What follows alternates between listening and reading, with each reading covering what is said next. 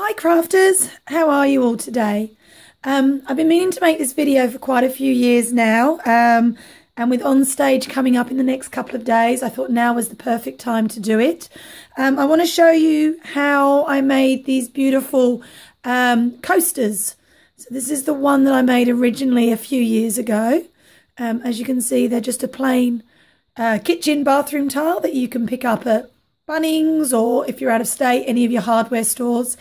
And this is what I did, or what I'm doing for On Stage. I'm going down to Sydney for Stampin' Up's convention this weekend coming. So this is my swap for convention. So like I said, a few years ago I made the one with the swallowtail, and I had lots and lots and lots of people ask me how I actually came to make it, and I promised that I would do a video one day, and I guess today is one day.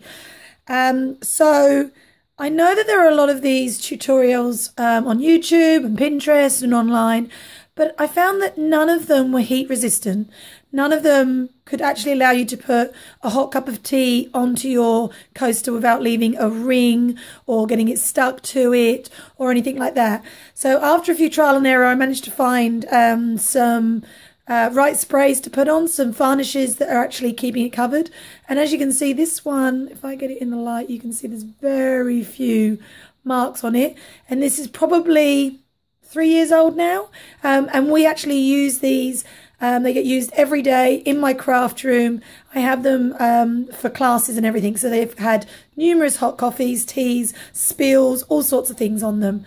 And they're still looking as good as new.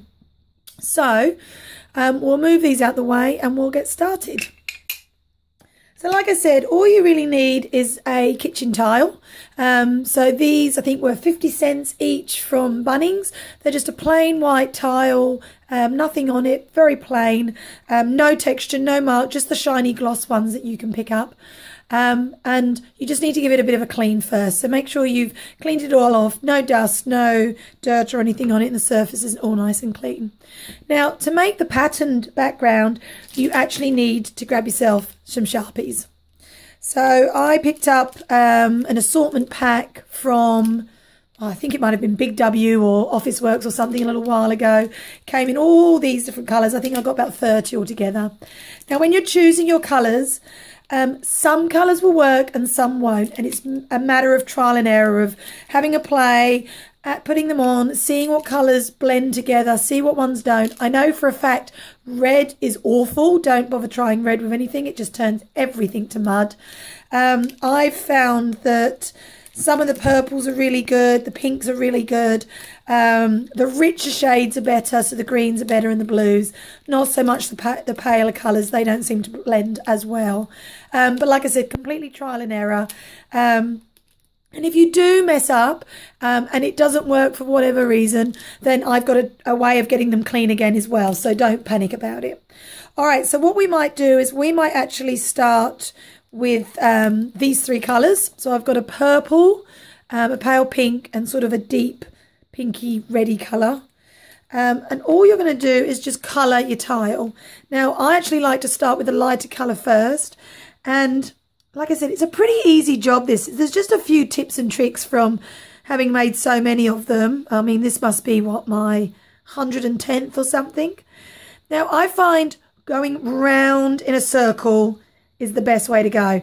If you go up and down, for some reason, it doesn't seem to blend as well. I don't know whether it's because the colour's a bit thinner or whether it's the time it takes. I'm not 100% sure, but I found going round in circles is the great way to go. So you're just going to put some big spots wherever you want. Now, obviously, depending on which colour you want to have the most of, whether you want it to be lighter or darker, it depends on how much of each one you put on.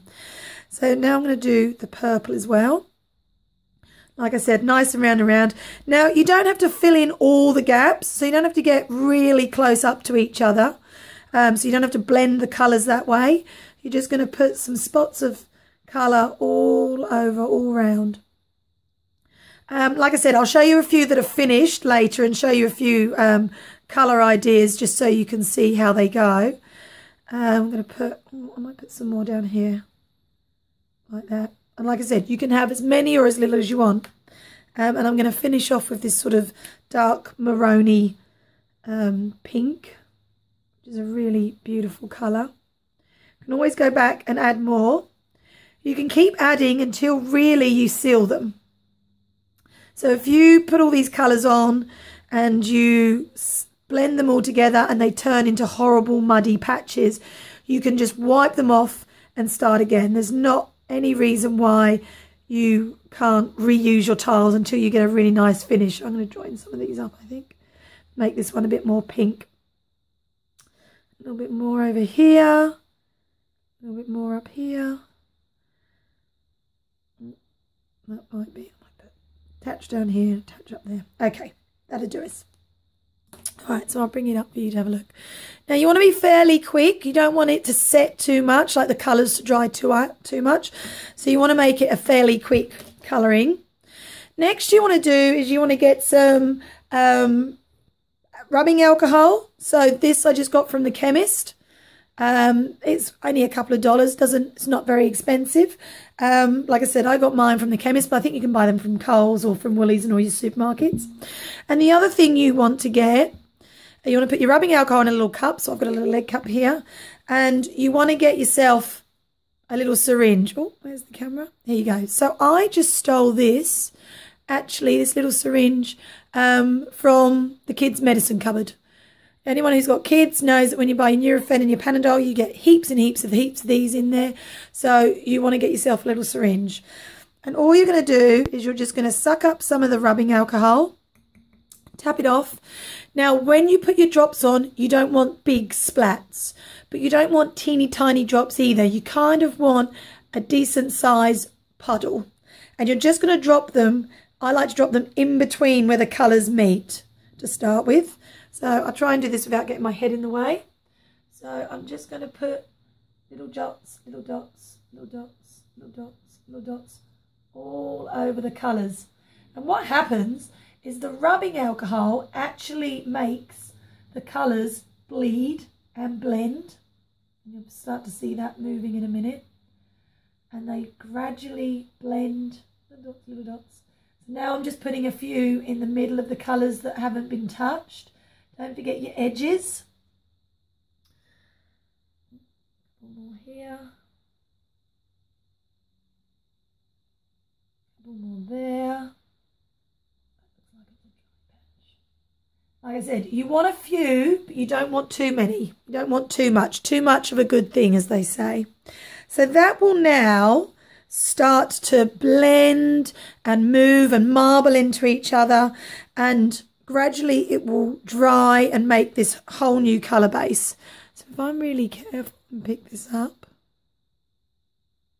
oh, I'm obviously blurring it a little bit, you can see them moving into each other.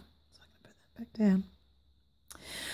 So the actual process of making these tiles is a bit long-winded, because what you need to do now is wait for that to be completely dry. You do not want to stamp on your wet tiles, because all that happens is when you push your stamp down and lift it up, your stamp will be covered in Sharpie, and you'll have a big pattern missing off your tile. So you want to leave it, depending on how much rubbing alcohol you've put on it. I usually leave them overnight and come back and do the next bit the next day. If you do it in the morning, probably leave it until that later on that evening, and they'll be dry. So you want to make sure that they are completely dry before you stamp onto them. So what I'm going to do is I'm going to move this little dude over here out the way, and he can start drying off. And I'll bring in another tile. Now this tile is one that I did earlier. This one's a different colour. Let me show you. So I've used the light green, the same purple, and I also used a light pink. Oh, a light pink for this one. So these colours are what made this tile. And as you can see, every time they come out different. You could use these 3 colours on 20 tiles and everyone will look different depending on how much of each colour you've used, how much alcohol you've used, how well it's spread, all sorts of different things. So when you have your tile, and this one's nice and dry, you can now do your stamping. Please do not try and dry it with an air gun, a heat gun, a hairdryer, anything like that, because all you will do is you will blend all those colours into a big splotchy mess, and they won't blend nicely. So don't do that. Just leave them to dry naturally. All right, so the stamp that I'm using with ours is the detailed Dragonfly, or Dragonfliy Dream, should I say, stamp set. And I'm using this detailed one here. You really can use any stamp, but I wanted ones that gave a really good silhouette. So the Swallowtail previously I loved. There was a lot of black spots with chance of colour to come through. And the same with this Dragonfly. So we're going to use this big Dragonfly. Here he is. Look how dirty he is now after being stays on so much. Now, I know a lot of people tell you can't use stays on your polymer. You can use stays on, you just can't use the stays on cleaner, which is why my Dragonfly is so disgustingly black. He's also covered in glitter, can you believe it? It's obviously been used for something else. Now, you could just use a block and stamp them down in your stays on wherever you want him to go. But these tiles are slippery. They're obviously a shiny gloss, so they're super, super slippery, which means when you stamp them down, you have to put enough pressure on everywhere to leave a really good impression. But they tend to slide and slip, and then you end up with a bit of a blurred looking Dragonfly. Or what can happen is you can pull off your Dragonfly and you've taken some of the Sharpie with you. So I find the best thing to use is a form of all the rage now, which are all these Misties. This is actually a Stamp Master, this one. I'm keeping my fingers crossed that when I see the new Stampin' Up catalogue on Saturday, it will have a stamping tool like this. Oh, please, the stamping gods, let there be one, because they're honestly amazing, especially for something like this. So what we're going to do, for those who haven't seen a Misty or the Stamp Master or one of these machines before, what they actually do is they originally come with some little magnets which hold your card in place. You place your stamp where you want it to where you want to stamp it. You then close your case, your cover, and when you lift it up, the stamp will be stuck exactly where it wanted to go, and then you can stamp it down every time in the same place. So it makes it absolutely fantastic when you're stamping sentiments. There's nothing worse than stamping a sentiment, lifting it up, and you've missed a patch. With this, all you do is just re-ink the stamp again, push it down, stamp it down, lift it up, and it will be in exactly the same place as it was every time. It never moves. So we're going to use that idea to stamp on our tiles to stop all that sliding around. So I'm going to nudge that tile in there nice and tight. I'm going to lay on my stamp where I want it to go, which is probably about there. I'm going to close the door. I'm going to push down and see how it's now stuck to the door. Ta-da! How clever is that? So I'm just going to push it on, make sure it's on nice and tight. Now I'm going to use my stays on because it's in the name. It stays on, just the jet black. And what I'm going to do is give my stamp a really good ink up. Now, if you accidentally put a bit of stays on your plastic, the rubbing alcohol that you've used to blend your Sharpies with will actually take it off. You can rub it on, leave it on to sweat. See, I've got a little bit here. Leave it on there to soak in, and it will just pop off. And you won't have black stays on anymore. All right, so I'm hoping that's nice and inked. So all I'm going to do is make sure that's nice and snug in there. I'm just going to close my little door. I'm going to give it a really good push down all over. Push, push, push, push, push, push, push, push, push. And then we'll lift it up and ta-da! I have a fantastic Dragonfly. Look at that. How pretty is that? Now what I'm going to do is I'm going to want to actually reposition the Dragonfly stamp because I want another one up here. But I obviously can't stick that down on there just yet because it's still got stays on. So I'm going to give that a quick clean. Clean it off with our cleaner so that most of the inks come off. So let's get the spray sprayed on. Try not to wobble you guys too much. Give it a bit of a rub. Alright. Let's see. Have a little practice, see if it's come off. Yep, that looks clean enough. Okay, so we're going to do the exact same thing again. Oh, We're going to line him up where we want him to go. Let's say about there. We're going to close our door. Stick him down. Push him down over here so that he's... There we go, let me move it over so you can see. So he's all down where we want him to be. Ink him up again. Now, if you were going to do a whole heap of these like I did for on stage, I mean, I think I've made 30 or 40 of these so far. What you would do is you would stamp them all this side, and then you would move your stamp into the second position and then stamp them all again the second time around. So you'd make sure you do them in big batches, otherwise you'd be flipping it backwards and forwards and it would drive you crazy.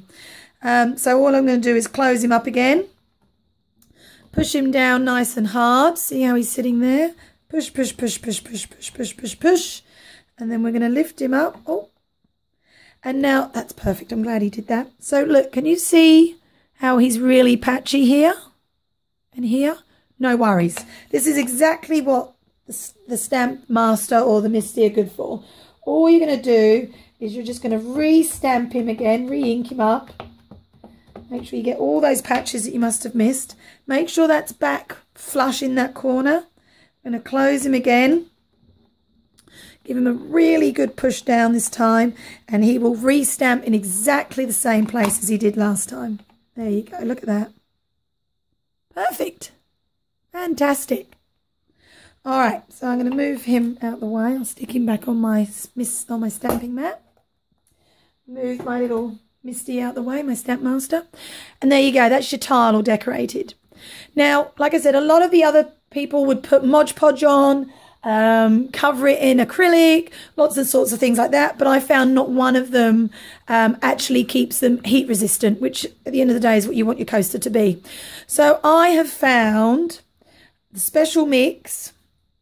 If you go to, I got mine from Bunnings, but I'm guessing you can probably get them in lots of places. White Nights Crystal Clear Acrylic in Satin. So that says satin there. This is what you will now spray your Dragonfly in. You'll need to give this a really good shake. Take it outside in a well-ventilated area. I actually use an old Stampin' Up box. One of those big brown boxes, good for after you've got all the goodies out of them. This is exactly what they're useful for. And I will give it a good spray with this. Now, a nice even spray, backwards and forwards, backwards and forwards, backwards and forwards one way. And then I go backwards and forwards, backwards and forwards, backwards and forwards the other way. And then what you want to do is you want to leave that to dry for a good, I don't know, half a day.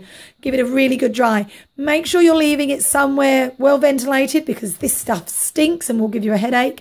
But secondly, that there's no dog, cat hair, dust, fluff, anything like that that can sit in it and get stuck to it, because then you would be left with this awful flicky all over the top, which is no fun for anyone. So give that a nice even spray. Leave it a good 6 to 8 hours. And that will leave it really nice, give it a really nice satin finish. And the other thing that tends to happen is it blends your colours more. It marbles the colours. So if you've got some that haven't marbled as well as you'd like, they're a little bit patchy, or they look like you can see the lines in them where you've coloured. With this being wet, this seems to just make it stand out really bright and bold and vivid, but seems to blend those colours a bit better. So you do that first, give it a long time to dry. Then this is the important one. So the White Night seems to set it all into place. Now this is what will actually make it heat resistant. Now I've got Cabot's polyurethane here. I've used the British Paints polyurethane before, but polyurethane is what you need to use. This is a gloss because I want to make them hot, nice and shiny. So this is a clear gloss. Yet again, I got this just at Bunnings in the wax section, you know, the floor, the wood section. And you do the same again, well ventilated area, give it a really nice even spray backwards and forwards, backwards and forwards.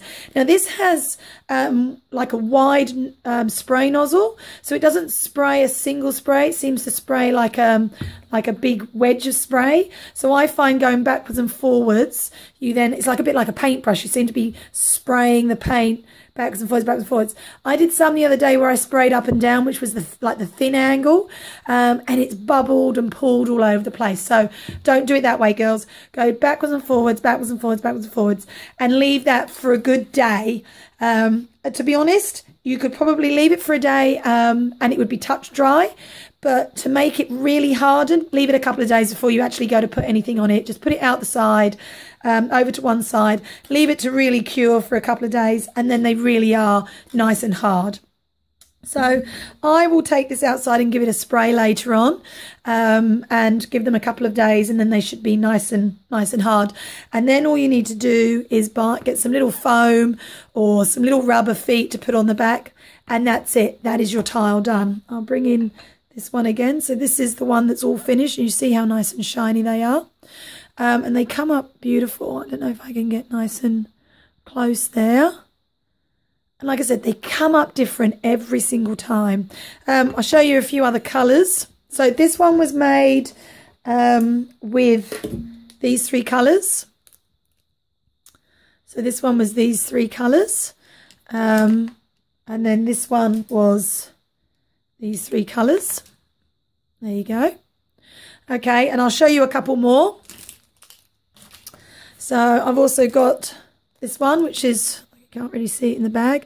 These are purple and blues. So I used a blue. I don't know if I've got the blue with me. No, I probably haven't. I used a purple. I'm dropping them all now.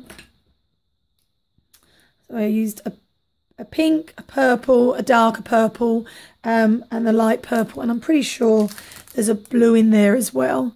So that was those. So like I said, you don't just have to use 3 colours. You can use 4, 5, 6, 7, 8, however many you fancy.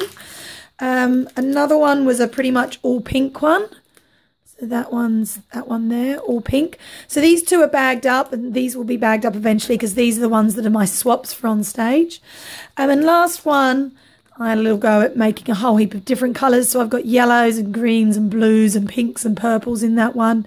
And as you can see, there's the Dragonfly, and they've come up different every time. So there you go, guys. There's the coaster effect. For all those who have been nagging me forever, I finally got round to doing it for you girls. I hope you have fun making them yourself. Like I said, the colour combinations are completely out of this world. There are so many you can do. Even if you just had 3 colours and just keep making them, they honestly will come out different every time. Oh, and that was what I was going to say, my top tip. So if you do one that comes out wrong and it turns out after it's dried for 12 hours and it looks muddy and horrible, all you need to do is pour on some alcohol, rubbing alcohol on it, give it a couple of seconds, get a kitchen cloth, like a kitchen towel, kitchen roll or something, and just rub it all over, and all that colour will just come off. So if you've got a colour that you don't like, remember you can clean it off before you put the stays on. Once the stays on goes on, it obviously stays on, which means it won't come off. And once you varnish them, they don't come off again. That's the idea of the varnish. So if you have a muddy one that you don't like, you can clean it off with some rubbing alcohol, and it will come off in no time at all. Okay guys, thank you so much for joining me today. Any questions, give me a shout. I'll be more than happy to help with any queries that you've got. Have a lovely day. Happy crafting. Bye bye.